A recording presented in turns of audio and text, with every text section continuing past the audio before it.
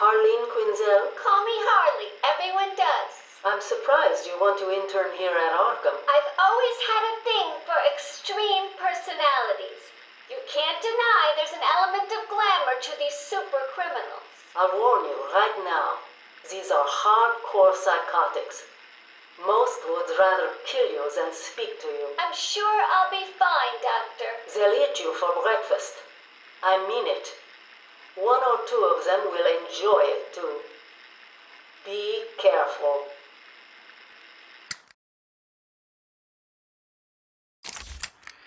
Patient interview number 1. So, I'm your first, am I, Toots? Well, you know what they say, you never forget your first time. I'll try to make it memorable for you. Oh, you already have. Tell me, why do you do the things you do? Why do you think I do it? Fame, notoriety, a desire to stand out from the crowd, a wicked sense of humor. You're good. How did you figure me out, Doc? I've had doctors poking around in here for years, and no one was as astute, and if you don't mind my saying, beautiful as you. Really? You're just playing with me. Well, you'll never know, will you? Unless... Unless what? Tell me. Care to tell me how these got in my office? Simple, really. I put them there. Why? You don't like flowers? I think the guards would be interested to know you've been out of your cell. Oh, if you really were going to tell, you already would have. How do you know I haven't already? Oh, sweet. I like you. I really do. Even your name. Rework it a bit and we get... Harley Quinn, like the clown. I know, I've heard it before. It's a name that puts a smile on my face. It makes me think there's someone here I can relate to. Someone who might like to hear my secrets. Really? Go on. Not here, my dear. Too many ears and eyes. Come back tonight. I'll be ready for you. He's crazy, you know. Who? Batman? No, Santa Claus. Of course, Batman. Always Batman. I've seen it in his eyes. Screaming mad stalkers. And dishonest. Hiding his face behind a fright mask. Well, no masks for me. I have nothing to hide. I laugh at the cruel absurdity of the world. But Batman, he's got them all fooled. He's made them think he can make a difference, that he can actually make things better. And the joke of it is, they all believe it. The police? The police, the media, the frickin' junior rangers. Every last sack of walking meat in this urban cesspool. Listen, sweets, Batman knows we're all on the same funhouse slide into madness. Why won't he admit it? He's up there in his belfry laughing at us. And the real gag is the miserable liar is allowed to run free while I'm in here. That's really incisive. Then you understand, don't you? You know why I do what I have to do. You know Gotham's only real savior is me. I got what you wanted. You did? I mean, good. How did you smuggle it in? Actually, I don't want to know. So are you ready to stop that evil, murdering bat once and for all? Of course I am. He needs to pay for what he's done to you. Give it here then, quickly.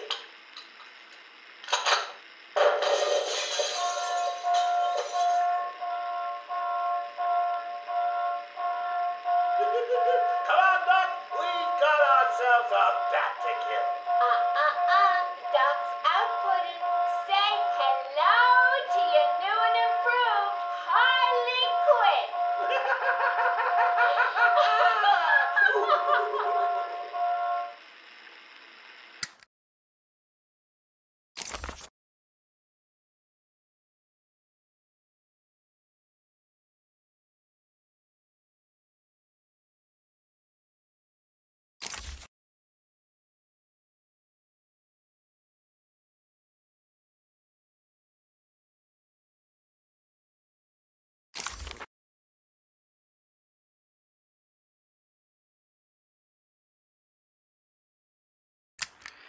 Take patient interview. Subject has no recorded name. Alias listed as the Joker. In the room is Warden Sharp and myself, Dr. Young. Oh, is this another one of those boring psych evaluation tests? No, it's not. So, you're the famous Joker. In the flesh. So, Doc, do you want me to look at the ink blots again? The first one is a kitten I had when I was a child. The second is, let's see, a dead elephant. The third is a... Funny. Now let's skip the jokes. Skip the jokes? Hey, Sharpie, didn't she get my permanent record? Be quiet, clown. Every doctor that has ever interviewed you claims a different type of psychosis. Everything from multiple personality disorders to, well, the list is endless. I do my best. Well, I don't believe it. Anything can be cured given the correct treatment. And you think you can cure me? Oh, I know I can. Take patient interview 17. Joker remains uncooperative. My earlier diagnosis remains true. I believe he enjoys his persona too much. What's up, Doc? Today I thought we'd try something different. Oh, you make me blush, Doc. I have a girlfriend. Dr. Quinn's out. I know. I've seen the tapes. I saw what happened. What can I say? I'm a charmer. Anyway, I thought it would be good to talk about your childhood. Oh, ever heard of romance, Doc? I don't give up the goods for free. You'll have to try harder. What are you hiding? Didn't you hear me? You scratch my back, Doc, and, well, I won't have you wrapped in plastic and left in a gutter. Take patient interview 20. Joker is more interesting than I originally believed. When Project Titan is operational, I believe Joker will be the perfect test subject. Good afternoon. Today I thought I'd skip back to our previous conversations about your family. Of course. I was born in a small fishing village. I always wanted to join the circus, but my father wouldn't really let me. I don't believe you. My father was a cop. 1 week from retirement when the mob... I've seen the movie. What are you scared of? Scared? Yes, scared. There's obviously something. Something that made you what you are. What if I'm too scared to remember? It hurts too much. Then I can help you. These are the private notes of Dr. Young. Titan is a success. Even my funding worries have been solved after the unexpected donations from Mr. White. Joker has also shown a remarkable interest in the possibility of a cure. Once the protein bonding process is finalized, I will... Dr. Young, you ready? Oh, yes, come in. You'll hurt my feelings, Doc, keeping me waiting like that. Sit down. You can leave us. You sure? We're fine. Aren't we, Joker? Oh, yes. Well, if you insist. I'm just outside, okay? So is he here? Did your patient X arrive? Yes, I must say progressing more rapidly than I expected. But enough of that. Let's talk about you. No. Let's talk more about your Titan project. My what? How do I know you have Bane strapped to a table in the basement while you pump him dry? Would you believe a lucky guess? I've been a fool. Joker was behind it all. He's Jack White. He gave me the money, pulled the strings to release Bane. How could I not have seen it? He's been blackmailing me. He has a crazy plan to create an army of monsters. I want out, but... Hello? Dr. Young's office. Please hold for Mr. White. What? Hello, Doc. We need to talk. I'm not doing it, Joker. Do you hear me? Wait. How did you get access to a phone? Oh, yes. Sorry, Doc. Had to split. I hate small, confined spaces. Reminds me of my childhood. Another lie? Who knows? I certainly don't, but let's not get distracted with details. So, anyway, I want my monsters. I said get you back the money. I don't want it. Do I look like I care about money? I just want my monsters, Doc. And if you don't give them to me, well, then it won't be funny.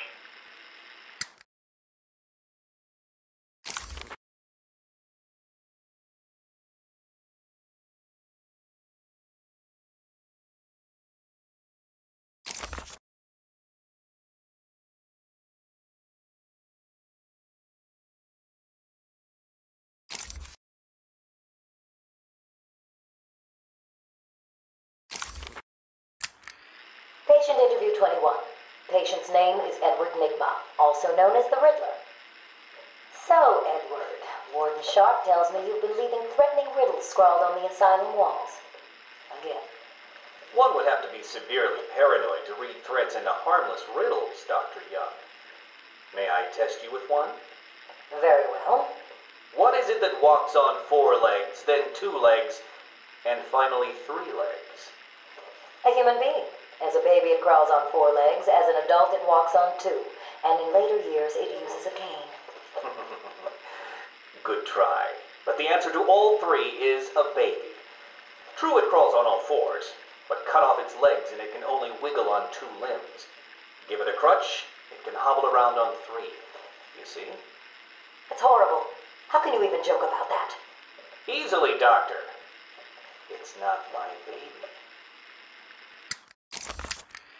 Taped interview 39. Patient's name is Edward Nigma. At this point in time, I've yet to decide if Mr. Nigma is a suitable candidate for the Titan process. I'd like to talk about your childhood. Miserable. Next.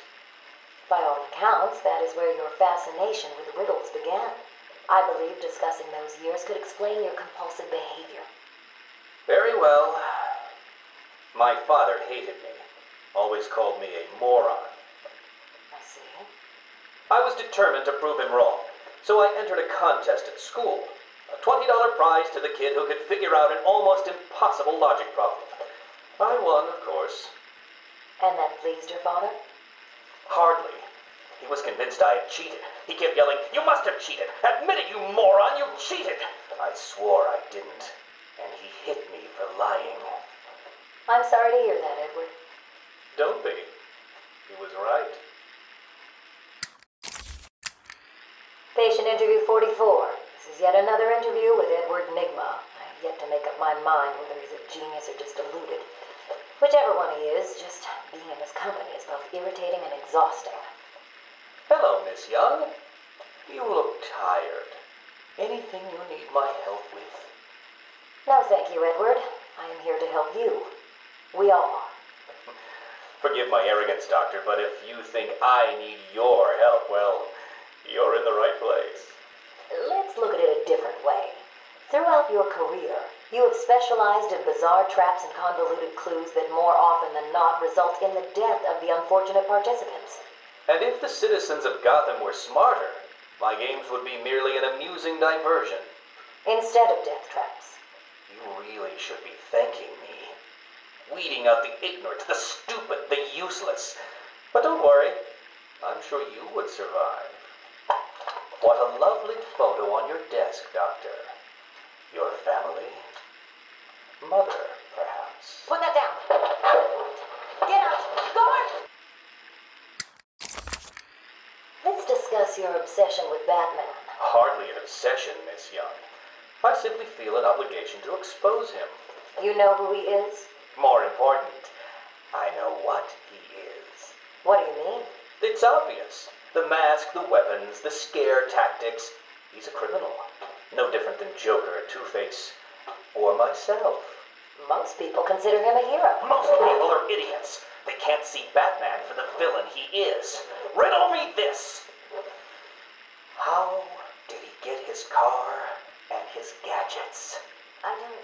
With money stolen from the criminals he defeats. Why does Gordon turn a blind eye to his antics? Batman bribes him. The answers are right in front of your stupid, gawking face. Edward, please, calm down. Wake up, Gotham! No sane, law-abiding man does those things. No one's that selfless. Batman is as vile as they come. Security! Security! is my final interview with Edward. I have gone as far as I can. I can no longer tolerate his mood swings and tantrums. I have more important work to be getting on with. He will be transferred to Dr. Whistler's care as of next week. Good morning, Doctor. How are you today? Fine, thank you, Edward. You're in a good mood. I'm always in rare spirits when I'm about to be released. Edward, you know you don't come up for parole for another 3 years. First thing I'll do is have dinner at that Italian place on 19th Street. Seriously, Edward. I only hope Joker hasn't completely trashed the city. Oh well, I'm sure I'll find out soon enough. Wait, have you been in contact with the Joker? He escaped Arkham weeks ago. And yet, one hears things. What things? What have you heard? Oh, something about a surprise party for Batman. I forget the rest. You know Joker. Yak, yak, yak. Edward, if you know anything, you've got to tell me. Lives could be at stake. What did Joker say? You forget, Doctor.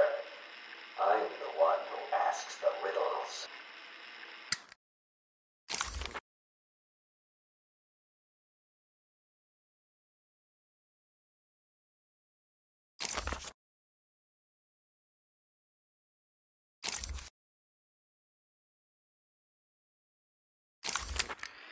Patient interview 1. Patient was referred to me after the incident with Dr. Murphy. He appears to have suffered a breakdown of sorts. I believe it was brought about after the loss of his wife and child.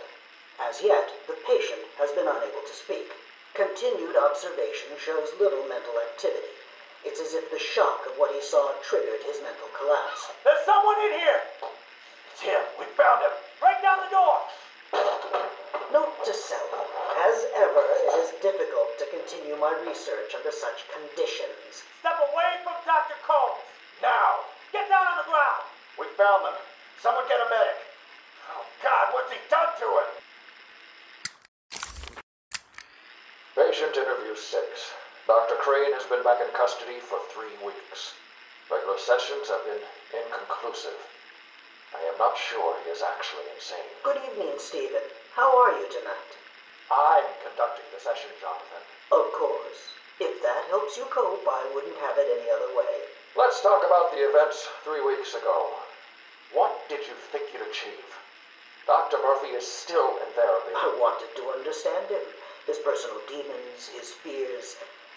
It's all quite fascinating, really. But you were a respected doctor. A brilliant mind. Now just another resident in Arkham. Can I have a drink? A strong one? This kind of question bores me. I'm afraid not. Interesting choice of words, Doctor. Tell me, what are you afraid of? Patient interview 9. Dr. Crane continues to evade questions.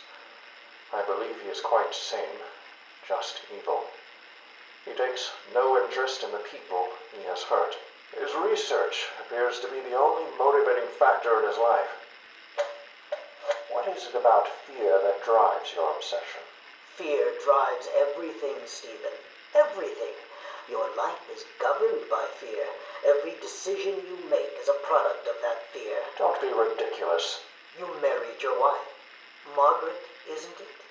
Because you were scared of dying alone. You have children because you're scared of leaving nothing behind that really matters. You go to the doctors because you're scared of dying. Do I need to go on? No. I think that will be all for today. Guards? Today I have another interview with Crane. I cannot say I am looking forward to it. I've been feeling anxious. I don't like to admit it, but I think he's getting to me. How are you today? I keep telling you, this is my session. It was your session, Doctor, but not anymore. Are you okay, Doc? I think... yes, Oh, he's fine. Just questioning his grip on reality. You should be doing the same any second. Mom? Is that you? Wait, what are you doing? Get off of me. Help! I need help here! I can't breathe! Like I said, you're all part of my experiment now. Asylum. Interview 1. My experiment is underway. Working alone, I have created my ultimate fear gas. Its potency, a revelation. They're all over me! Please, Daddy. Don't do it! Keep away. I have pumped enough gas into the medical center to break 100 minds. It should only be a matter of time before... What? Give it up. Now! How are you still standing? How come it's not affecting you? Who says it's not? I knew it. What was it like? What have you seen? Officer Cash, get this formula to the air conditioning system now. You failed, Crane. Again. I've been working with Dr. Keller in creating an antidote to the toxins in your cologne. He fooled you, Crane. How does that make you feel? Threatened? Humiliated? Scared?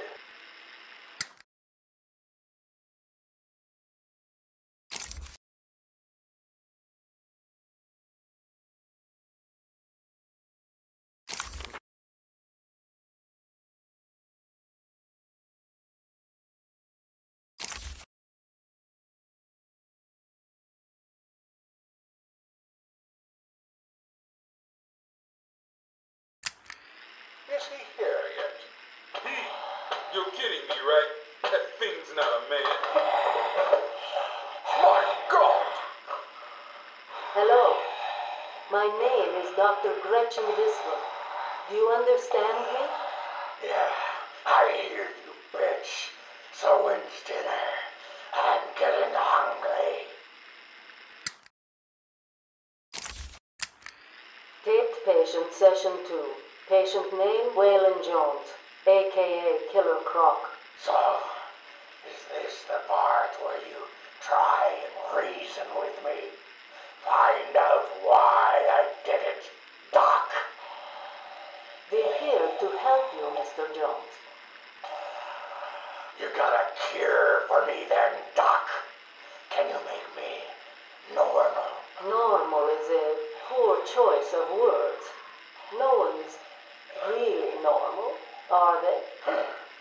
Figured as much. So, how about this, Doc? You let me go now, and I won't eat you. You don't really eat people. It's just an urban myth. Oh, you think? Keep believing that, Doc. Sit down and shut up. You think I'm scared of you, Cash? I've got your scent. You're... And I've got yours too. Know what? It stinks. Carry on, Doc. Please don't do that again, Mr. Cash. It's not helping. I'm sorry about the problem, but what can we do if you insist on hospitalizing 3 guards? Strap on whatever you like, Doc. This thing just tickles. I'm happy to wait here. Wait for the bat. He'll be back, and I'll kill him. Then Cash. Then you. In your dream. Now get up. Now.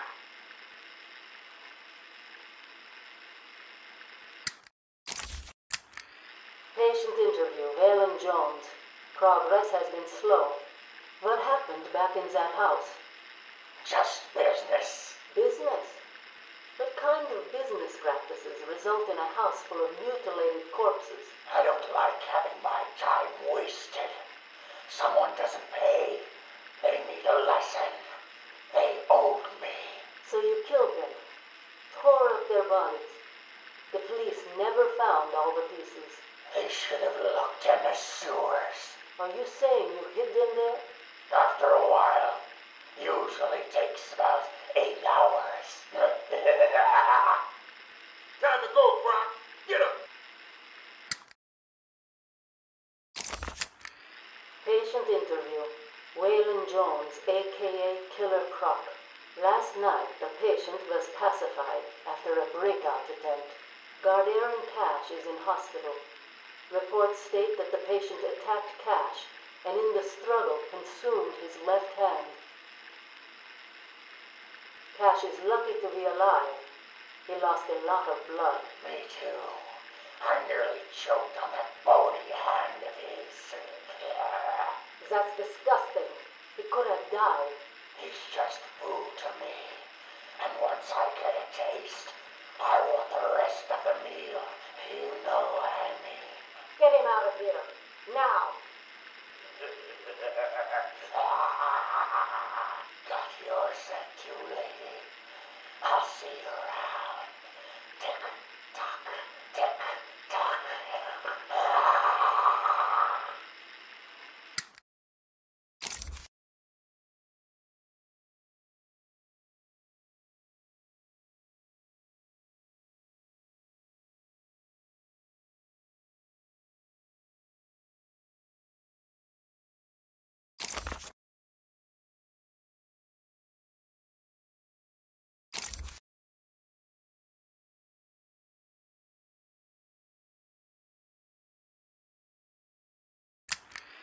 Taped patient evaluation 1. Patient name is Victor Zsasz. Diagnosed clinically insane after the murder of at least 20 women in the Gotham area. Hello, Victor. I'm Dr. Cassidy. Seeing as this is our first session, let's spend some time getting to know each other. I don't need to know you, Miss Cassidy. Everything is meaningless. Don't you think that's a very negative outlook on life, Victor? You've no doubt read my file. Yes, I have. It says you come from a wealthy family, that your parents died, how you lost all the money gambling. And none of it matters. Why do you keep saying that, Victor? Because the only thing that does matter is the mark. Have you seen my work, Miss Cassidy? If you're referring to the marks on your... Of course I mean my tally marks. And I have a space for yours. Do you want to see where? Taped patient evaluation 5. Victor is not responding well to treatment. Victor, yesterday we spoke about the people you killed. Ah, the zombies. They are all people, Victor. They are zombies. Continuously shuffling through the daily grind, waiting for someone to liberate them. You mean kill them? The police report states that you've murdered, or liberated, if you like, 20 young women in the last 3 months. Each had her throat slit and was left posed. They were all lucky to be chosen to receive my gift. I doubt they would agree with you. Really? How about you, Miss Cassidy? As you take the elevator to your apartment each night, open the 6 locks to apartment 433. Remember you forgot to buy your cat food. Again. How do you know as where you sit down in your favorite red chair, cat on lap, just waiting for something to happen. I can make it happen, Sarah. I am your salvation. Patient's name is Victor Zsasz. For the record, the patient has transferred from Dr. Cassidy, who is on leave after the incident last week. Hello, Victor. Please, take a seat. Guards, you can leave us. Sorry, Doctor. Warden's orders. I can't leave you alone with him. I understand. Hello, Victor. How are you feeling today? Victor, I can't help you if you don't speak. Depressed. Does that help you? Can you get into my mind, Doctor? Why depressed? I'm just thinking about the one that got away. The one I chose. I needed the mark. I want the mark! Victor has been more subdued recently. Response to medication has been poor. Hello, Victor. Is there anything you'd like to talk about today? Victor! This is going nowhere. Guards! Get him out of here! You heard the doctor. Get up. Didn't you hear me? He's got a knife! Ah! Get a trike in him! Get a trike in him! Oh, God! He's on Bill! He's cutting him! Get him off! Get him off! We need help here!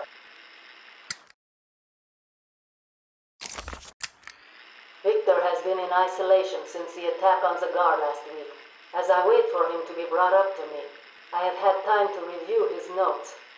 I am increasingly worried he cannot be cured.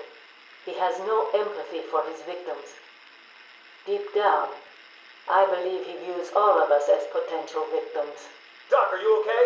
What's happening? It's Zsasz. He broke out of isolation. He's gone. Oh, God! Don't worry, Doc. You're in the safest place. He's definitely left the island. Of course. But someone needs to alert the authorities. He'll need to kill again. Do you understand me? Needs to. Oh, no. He's gone after Dr. Cassidy.